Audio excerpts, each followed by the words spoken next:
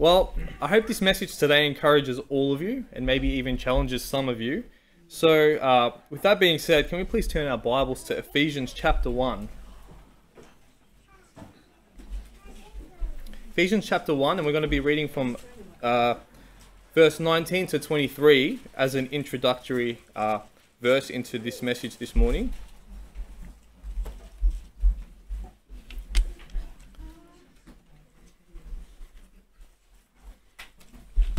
Verse 19 begins and it says, "And what is the exceeding greatness of his power to us onward who believe, according to the working of his mighty power, which he wrought in Christ, when he raised him from the dead and set him at his own right hand in the heavenly places, far above all principality and power and might and dominion, and every name that is named, not only in this world, but also in that which is to come, and hath put all things under his feet, and gave to him to be head over all things to the church, which is his body, the fullness of him that filleth all in all."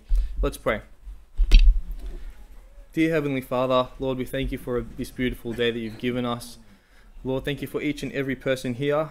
Lord, I pray for the message that goes out today, Lord, that it touches not only our minds, Lord, but our hearts as well. Lord, I pray that you hide me behind your cross this morning, and that this message can touch and convict all those here today, Lord. In Jesus' name, amen. So the full title of my message this morning is Christ the Lord in a Godless Culture.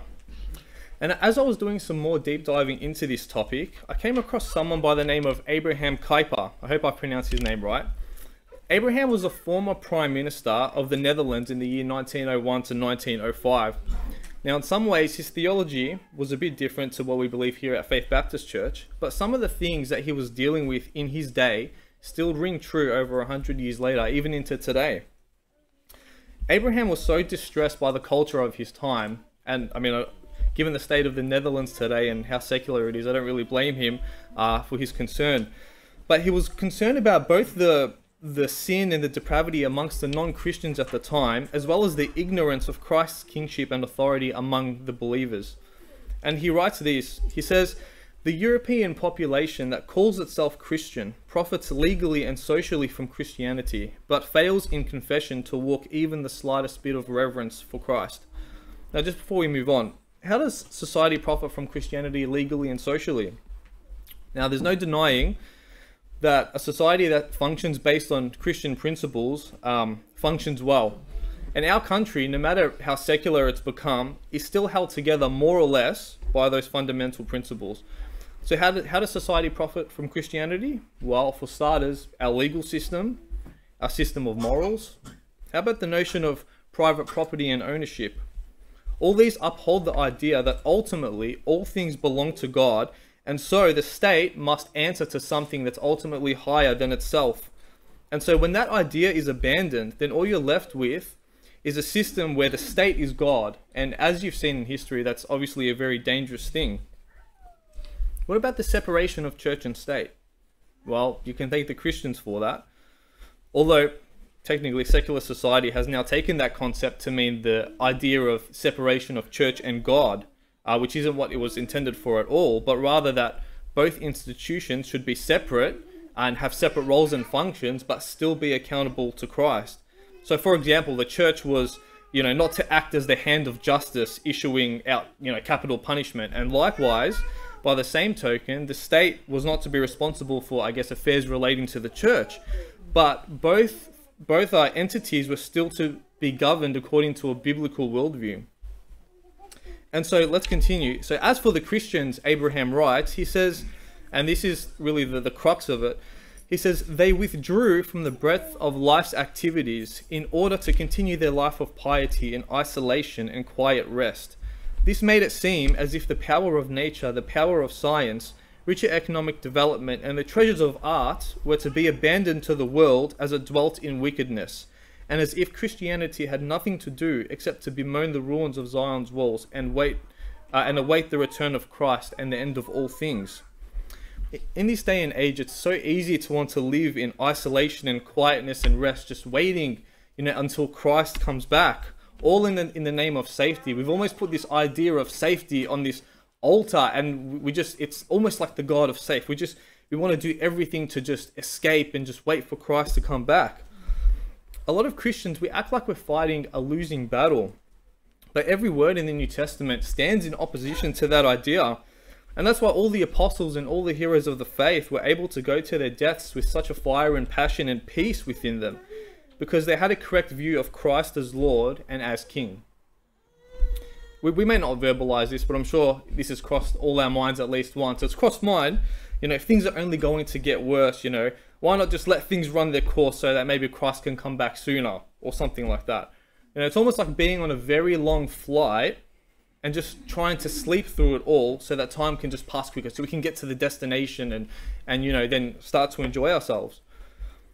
As Christians, though, we're not called to sleep through the flight. Instead, we're called to engage and confront the culture that we're living in, all to His glory.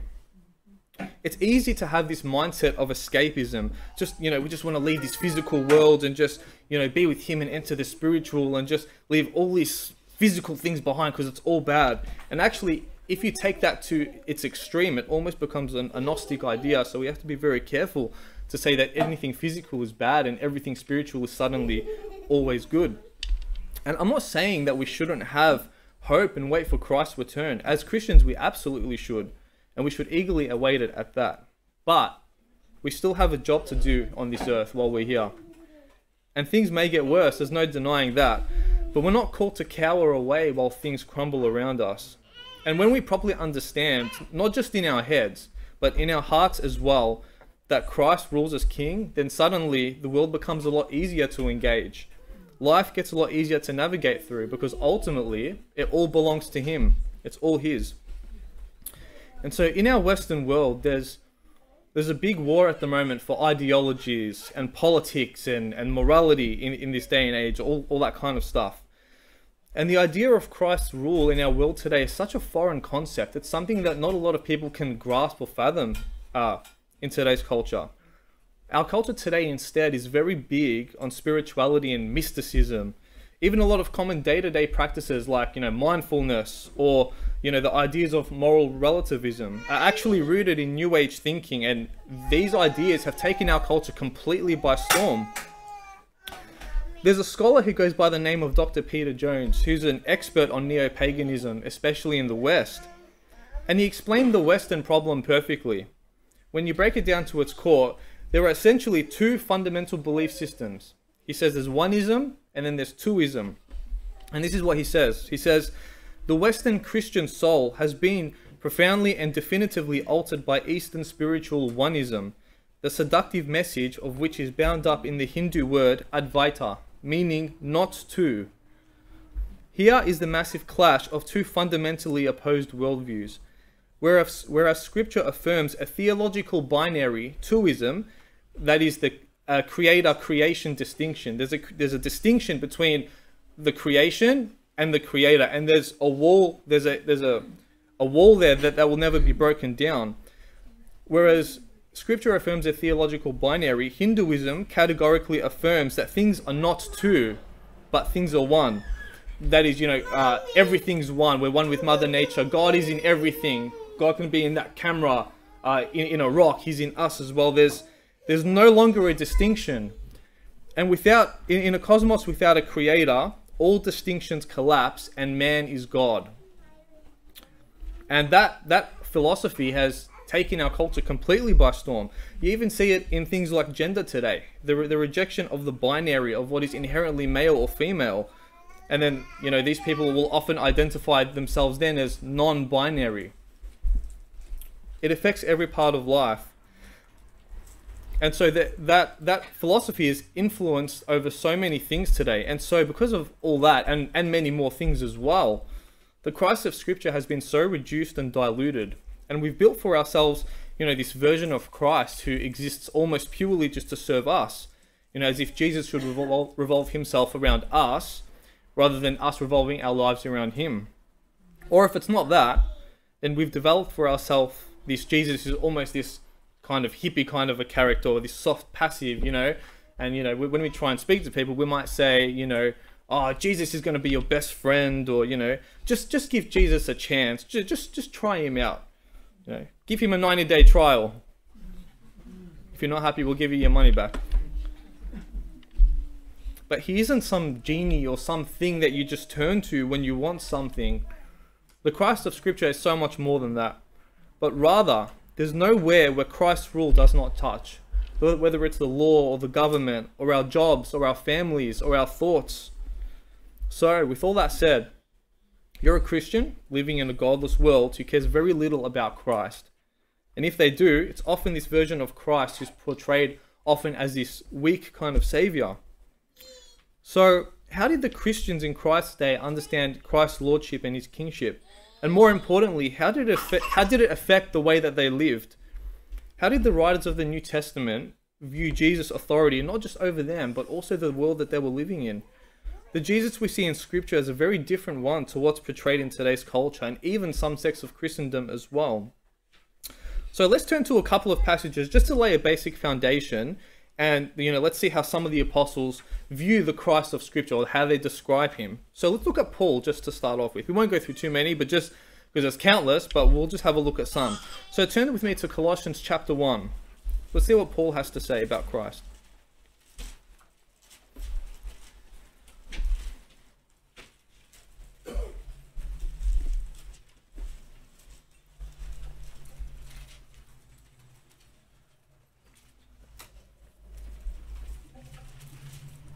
I see why you need the drinks at the front. Sometimes your voice gets a little sore. All right, Colossians chapter 1 verses 16. It says, "For by him were all things created, that are in heaven and that are in earth, visible and invisible, whether they be thrones or dominions or principalities or powers. All things were created by him and for him, and he is before all things, and by him all things consist." That is, all things literally have their being in him. No other version of Christ can make that claim. Not the Christ of Mormonism, not the Christ of Jehovah's Witnesses, Islam, none of it. This verse literally tells you that you wouldn't be here, I wouldn't be here, no throne would be here, no principality would be here, no power would be here apart from him. And the fact that it was made by him means that it was also made for him as well. And Paul was so impacted by Christ's preeminence that it showed through every part of his life, to the point where initially he hated Christ with everything that he was, and he even sought to persecute and to kill Christians. And then something changed on the road to Damascus. Then many years later, that same person who hated Christ initially was able to say the words, "To live is Christ and to die is gain." And that's a whole sermon in and of itself, so we won't get into that. But I'm saying all that to make a point to say that Paul actually said, it's actually better if I die, because if I die, I get to be with him. But while I'm alive on this earth, Christ is all I live for. That's a very powerful statement, and I hope one day I can reach the point where I can say those words. Admittedly, I'm not sure if I'm there yet either.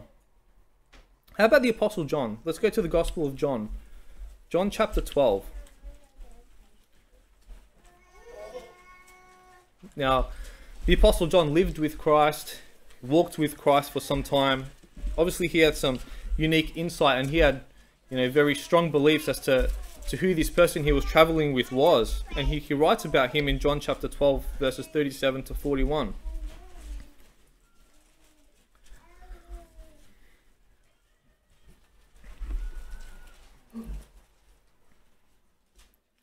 Verse 37 says, "But though he had done so many miracles before them, yet they believed not on him. That the saying of Esaias," which is a way of saying Isaiah, so the saying of Esaias the prophet might be fulfilled, which he spake, "Lord, who hath believed our report? And to whom has the arm of the Lord been revealed?" Therefore they could not believe, because Isaiah said again, "He hath blinded their eyes and hardened their heart, that they should not see with their eyes, nor understand with their heart, and be converted, and I should heal them." These things Isaiah said when he saw his glory and spake of him. Now, Isaiah's talking about Jesus there. So, when did Isaiah see God's glory? Well, he saw his glory, as most of you know, in Isaiah chapter 6. And you don't have to turn there, but Isaiah chapter 6 says, in the year King Uzziah died, I saw the Lord sitting upon a throne, high and lifted up, and the train filled the temple. Above stood it the seraphim. Each one had 6 wings. With twain he covered his face, with twain he covered his feet, and with twain he did fly. And one cried unto another and said, Holy, holy, holy is the Lord of hosts. The whole earth is full of his glory. So if you ask Isaiah, who did you see on that throne? Don't forget, this was 700 years before Christ. If you ask Isaiah, who did you see? Isaiah will say, I saw God. I saw Jehovah. But if you ask the Apostle John, who did Isaiah see on that throne? On that throne receiving worship by the angels? John would say Isaiah saw Jesus on that throne. And so the apostles of Jesus' day viewed Christ's rule and his kingdom as a victorious one. However it played out, they had such conviction, even when it resulted in most of their deaths. So we've looked at the apostles. How about Christ? How did Christ publicly identify himself or make himself known to the people around him? Turn with me to Mark chapter 14, verses 62.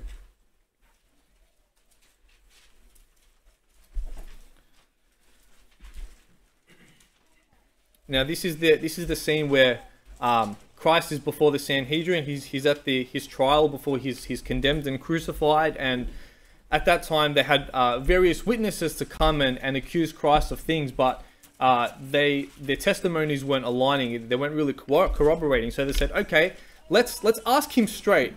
Let's see if he'll give us an answer. Are you the Christ? And they go and they ask him. So 62, and this is Jesus' response to them. Jesus said, and there's so much in here, we can't get into all of it now, but Jesus said, I am, and ye shall see the Son of Man sitting at the right hand of power and coming in the clouds of heaven. Now there's so much in there. Obviously there's a, he quotes from multiple passages in the Old Testament, which we'll look at some now. The most obvious one there is Psalm chapter 110 verse 1. Which is ironically the most quoted verse in the whole New Testament. It says, the Lord, being God, the Lord said unto my Lord, sit thou at my right hand until I make thine enemies thy footstool. So this Lord who sits next to God, he's sitting at the right hand of God and is given the same power and authority as God himself. That's one passage that Jesus was quoting when he made that statement. The other one is Daniel chapter 7. So turn with me to Daniel chapter 7, verses 13.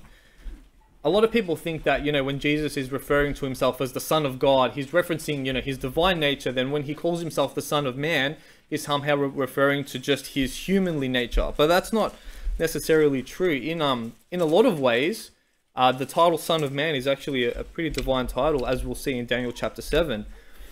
And the chief priests knew exactly what he was claiming, which is why after that they yelled blasphemy and then they tore their clothes and convicted him of death. So Daniel chapter 7 verse 13 to 14 says, I saw in the night visions, and behold, one like the Son of Man came with the clouds of heaven, and came to the Ancient of Days, which is God, and they brought him near before him. And there was given him dominion and glory and a kingdom, that all people, nations, and languages should serve him. His dominion is an everlasting dominion which shall not pass away, and his kingdom is one which shall not be destroyed. So this Son of Man person here receives worship only attributable to God, and he's given a dominion and he's given a kingdom that all people and nations should serve and worship him. And Jesus says, that guy in Daniel 7, I'm that guy. He will have a kingdom that will not pass away. How about Revelation chapter 19 verse 16? Now this is one that we're all familiar with. This is the scene now where Christ is coming back on the white horse. And I'm sure this is, you've heard this one before. It tends to be among the Christian cliches, if you will. But it actually has a lot of deep theological truth. Revelation chapter 19 verse 16, sorry, my apologies. 19 verse 16.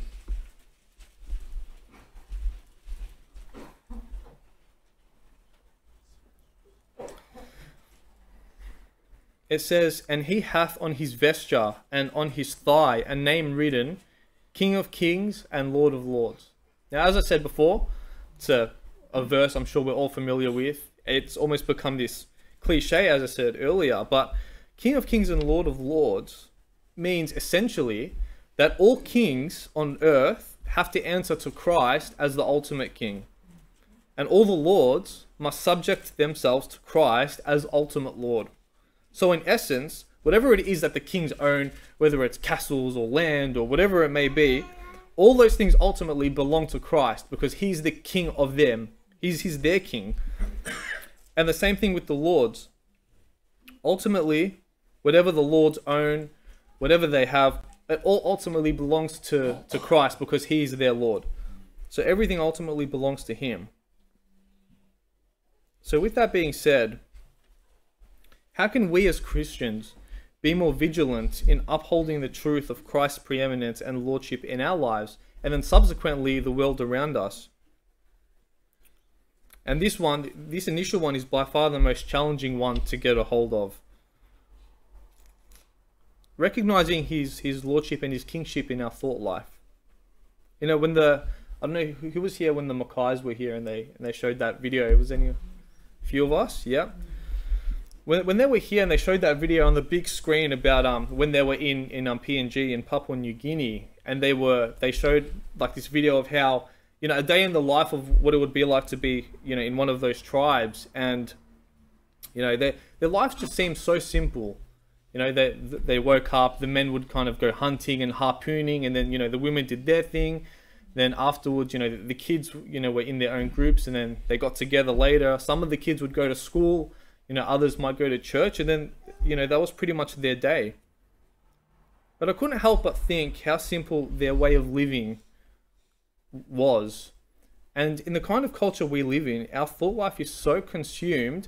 We have an abundance of technology and information just coming at us all the time, that we have to work harder to filter out the things that are not important or the things that are sinful. And so in a sense, in our culture today, we have so much more to deal with in our thought life. So in light of all that, how do we deal with challenges in our thought life? How can we still uphold Christ as Lord even in our thoughts? Turn with me to 2 Corinthians chapter 10, verses 5 to 6.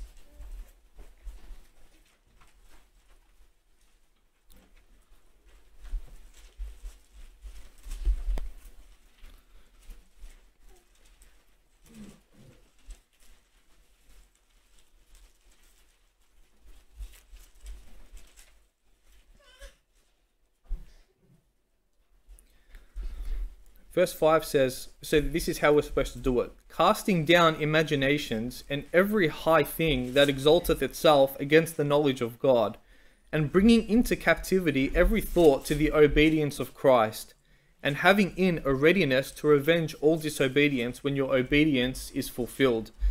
So we're called to bring every thought and every vain imagination and every high thing and submit it to Christ, submit it unto him, to his obedience. Because essentially Christ should be above it all. He should be Lord over our thoughts. And so we're called to, every vain thing, we're called to submit ultimately unto him and submit it unto Christ's obedience. And not only that, but we should also be ready to be vengeful and hateful toward our disobedience, which is essentially sin, as if you're taking revenge on it. Now I know, you know, we don't wrestle against flesh and blood, you know, and God says vengeance is his. But in this context here, you essentially have permission to be vengeful against your own sin. This is the one time you're allowed to be vengeful against something, which is your own disobedience. But it's not enough that we simply refrain from doing things or thinking certain things. After we lay every vain imagination at Christ's feet, we should then be filling our minds with what is godly and what is good. Philippians 4 tells us that we're to think about the things that are true, honest, right, pure, lovely, virtuous, and the things that are worthy of praise. And when we think about those things, God does give us his peace. It's very different to how the rest of the world thinks they need to attain peace, you know. They might look to a movie or, you know, to drugs or a how-to formula for peace. You know, they might go on certain pilgrimages or you see certain shamans or whatnot. But for the Christian, Christ promises his peace when we think on what is good and when we rest in him. But obviously that's easier said than done, and it takes personal discipline and commitment, which is why I said this is by far the hardest one of what we're going to go through today. But the rest of our lives will be based around how we submit our thoughts to the obedience of Christ. How about in our workplaces? In our day-to-day work lives? Do we make an effort to witness to others? Can people tell that our lives are different? You know, with a lot of cultural ideas now influencing our workplaces, are we standing firm in our faith? Or is there some compromise? Is Christ ultimate? What if it means losing your job if you don't do a certain thing, or affirm a certain thing, or say a certain thing? Most people these days don't really care who or what you worship, as long as you acknowledge or pay respect to this thing or that thing, or affirm this thing or that thing. You know, in the first century, it wasn't so different. The Romans in the first century didn't really care who you worship. They were pagans. They had plenty of gods, as long as you acknowledge Caesar as the ultimate Lord, because there was a lot of emperor worship going around back then. And so everyone would you know, essentially pay their homage to Caesar, but the Christians often refused.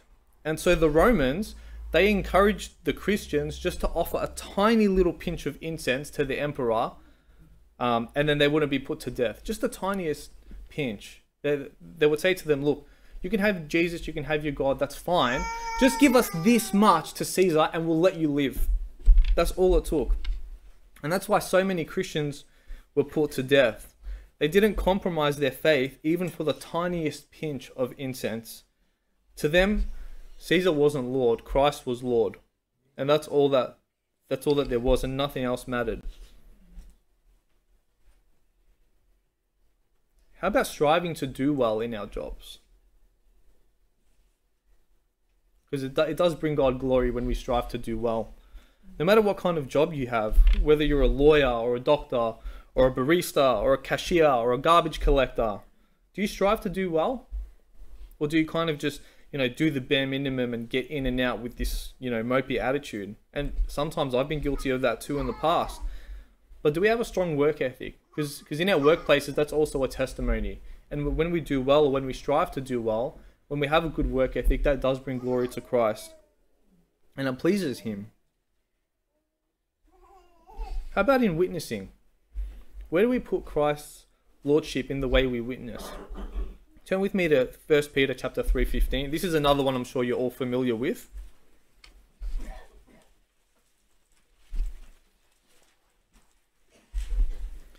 1 Peter chapter 3 verses 15.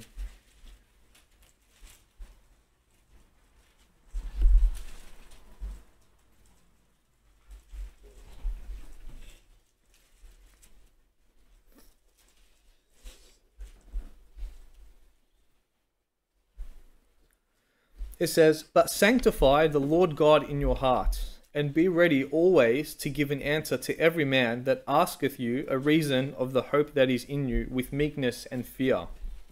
So step one, first of all, before anything else, sanctify the Lord God in your heart. In other words, put Him in His rightful place first. Get that part sorted and get that out of the way, and then be ready to give an answer for the hope that is within you. That means when the time comes, give an answer for the hope that is within you. Be clear with your answers. I encourage you, don't cower away. And don't pretend neutrality either with the person that you're speaking with, because they're not neutral either. When you come into discussions, everyone comes in with personal biases. And the Bible says that we, by nature, we're enemies of God. We don't want Him in our thinking.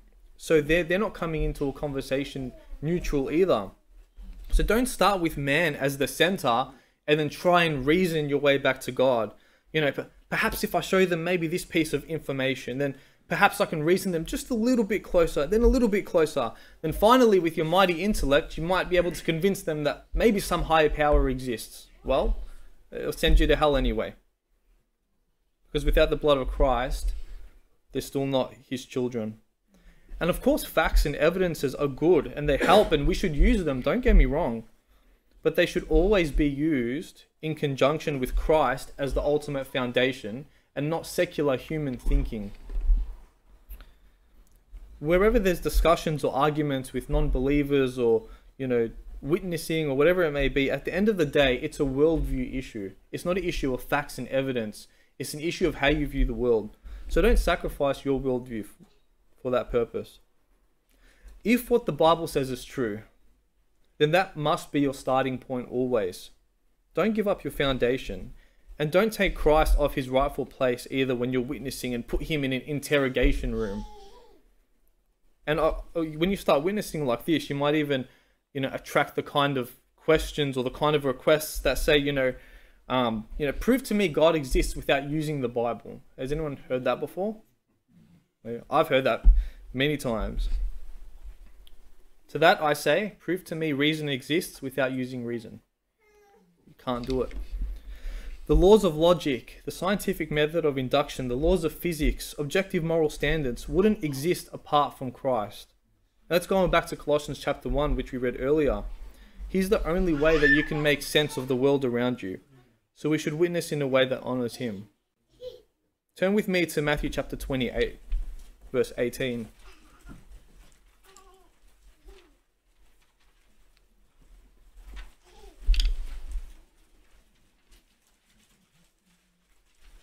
Matthew 28, verse 18.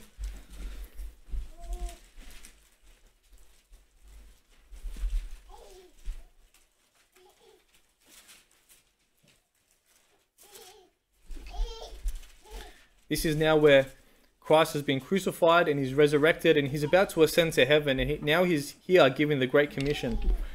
And verse 18 it says, "And Jesus came and spake unto them, saying, All power is given unto me in heaven and in earth. Go ye therefore and teach all nations, baptizing them in the name of the Father and of the Son and of the Holy Ghost, teaching them to observe all things whatsoever I have commanded you. And lo, I am with you always, even until the end of the world." Amen. So when Christ arose and was given the Great Commission before he ascended into heaven, he didn't just say, "Go and teach the nations." He said, "Go ye therefore and teach all nations." In other words, because all power and authority on heaven and on earth, not just in heaven, but in earth as well, has now been given to Christ, with that same mind and with that same spirit, go therefore and teach the nations to observe whatsoever he has commanded us to observe. We should be witnessing with the mind and with the spirit that all authority has been given to him, and we should go with that same courage and strength and mind. How does Christ's lordship affect the way that we hope for the future? This is our final point. Turn with me to 1 Corinthians chapter 15.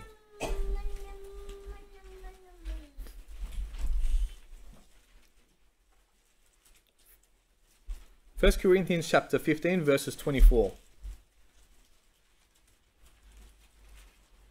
Now this is one of those unique passages where it's very hard to pinpoint an exact verse, because often each new verse doesn't really start at the start of a new topic, but it just continues off the next one. But verse 24 says, "Then cometh the end, when he," which is Christ, "when he shall have delivered up the kingdom of God, even the Father, when he shall have put down all rule and authority and power. For he must reign until he has put all of his enemies under his feet. And the last enemy that shall be destroyed is death." So once Christ has defeated all of his enemies and has put them under his feet, he will give it back to the Father and say, "There you go, Father, it's all done." And as Christians, the same spirit that raised Christ from the dead now lives in us. One day there's not going to be any tears of pain or sickness or disease or death. Everything will be perfected as it should be, because Christ conquered death for us. And one day we can all say, as Paul said in a few verses down, "O death, where is thy sting? O grave, where is thy victory?" And this is another thing actually that we discussed in the young adults last week and the month prior as well. We discussed and we had a conversation about it. What's the difference between the hope of a Christian and the hope of the rest of the world? The difference is the hope that a Christian has is a sure thing, right? It's different from wishing that something will come to pass. I hope we go to the movies tomorrow, or if you meet someone, you might say, "I hope we can meet again." But for the Christian, it's not like that. Rather, it's looking forward to something will come to pass. Because of who Christ is, and because he's now sitting at the right hand of the Father, you can be sure that what Christ starts, he will finish. and we can hope in his promises. So hope is a sure thing in the Christian faith. We've already won, and again, a lot of us are acting like we're just fighting a battle where we've already lost. Yet, it's the contrary, because the rest of the world doesn't have the same hope that we do. We still have a job to do before he returns. So, just to wrap things up, what do we gain by affirming Christ as Lord and King? As Christians, we can engage our culture fully when we realize that Jesus is truly Lord over all things. Christians can be a part of the world of art because Jesus rules over it. They can be credible scholars because Jesus created the world that we study. They can be fearless, realizing that their faith cannot die out because Jesus is their Lord and their Master. All of this is possible because Christ rules over art and over science and over everything else, even in places where Christians are most attacked. So really, what's at the heart of this message is doing all things to the glory of Christ. So lastly, to wrap up, let's turn our Bibles to Philippians chapter 2, which is the passage that this morning for us. And again, this is a passage that I'm sure a lot of you are familiar with. But we're not going to read the whole chapter. We'll just read from verses 5 to 11.